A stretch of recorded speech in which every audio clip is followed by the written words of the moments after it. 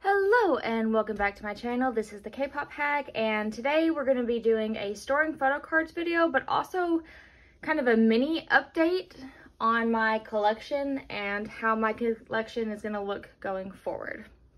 So we have the miscellaneous binder first, and honestly we can just jump all the way to the back. Nothing in these front sections have changed. With Eunbi,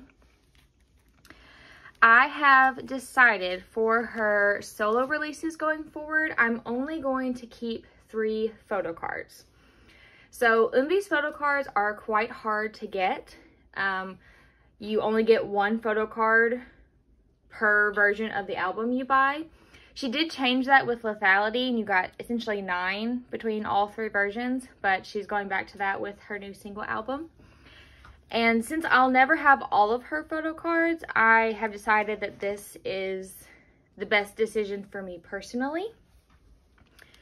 So I will be pre-ordering her album. I'll probably order 3 copies because Eunbi cards are kind of notorious for being difficult to get. Like, they're really hard to find online anywhere. So I'll probably just buy 3 copies and hope that I don't pull the same 3 photo cards. But we will see. And then for Purple Kiss, I do have my Swan cards. I did end up buying 2 pre-order benefits because, again, her photo cards have been kind of difficult to find. I've not really seen anybody selling them, and the ones that they are selling, I already have. So these are my album card pulls.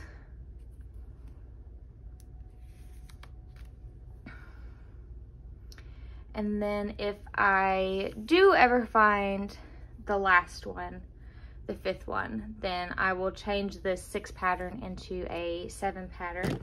Ooh! Oh goodness, okay. I'm still getting used to this new tripod. It's like connected to my desk and I keep bumping into it. But then I did find somebody selling 2 of her Bizint POVs. So I did buy these just to kind of fill out the page, and we'll do them like that because she's wearing the same outfit in these 2. But my plan going forward with Purple Kiss is to continue collecting Gone's album cards, but then I will also be trying to collect the member solos if they continue releasing member solos and subunits. But Swan is my 2nd favorite member of the group, so I did really want to get hers. And then you might notice that Le Sserafim is missing. I decided to sell my Yoonjin collection. I don't collect Le Sserafim's albums, and their photo cards are really difficult to get and tend to be really expensive. And I'm trying to prioritize the groups that I collect their albums for when it comes to collecting. So I did decide to drop my cards. So this will now be my Artemis section. I just haven't created a front page yet because we don't really have... I will be keeping my pools for Artemis, kind of collecting them the way I do Girls' Generation. For any subunit or solo release, I'll be keeping my pools. But for any release that has Hustle, I'll be collecting all of her photo cards. So once we get either an official logo or maybe we get a full OT5 shot, then I'll make a cover page for them. But I will be putting my Odd Eye Circle pools in. And I'm just going to put them in number order. That's probably going to be my plan for how I store Artemis, because all the card backs are the same, even though they were only available in like specific versions. And I am secretly hoping that I continue my Jinsol look because she is one of my top 3 in Luna. But then that is all for this binder. And we can move on to the Dreamcatcher binder, non-album. So I had decided for Apocalypse From Us, the Bon Voyage comeback, that I was gonna collect Xion and Dami. And I bought all the Dami album cards. I had them all stored. Everything was great. And I had bought a non-album Dami card. And then decided that I wasn't going to collect Dami anymore. And it was literally, I decided I wasn't going to collect Dami like minutes after I purchased this card on eBay. But it was too late and I couldn't cancel it.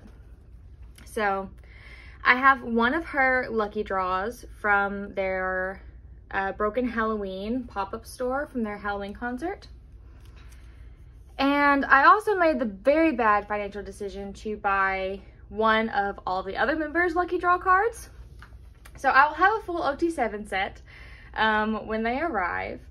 But I realized that with this purchase, I've broken my rules of not buying non-album individual cards for Dreamcatcher, which I really did love those cards, and I'm glad I bought them. I don't regret it. It was just a really bad financial move. So it really got me thinking about my collection, and I don't want to completely get rid of my collection, but I do want to downsize and try to kind of curb my spending habits. So I've decided that I'm going to prioritize my Dreamcatcher collection and my Dreamcatcher photo cards. So I'll still be collecting all of Xion's album photo cards and buying all of Dreamcatcher's merchandise releases that they do. I'm not going to start getting into non-album for Dreamcatcher unless it comes in a merchandise bundle. So no random photo cards, anything like that.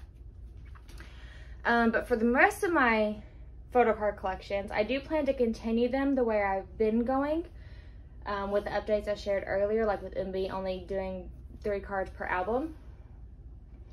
But then for new groups, so I have recently purchased 50/50's debut album and their Cupid album, and they're on the way to me from a Mercari seller. They do come with photo cards, but I'm not going to be keeping those photo cards. I'm going to be selling them because I love my album collection and the music is what's most important to me.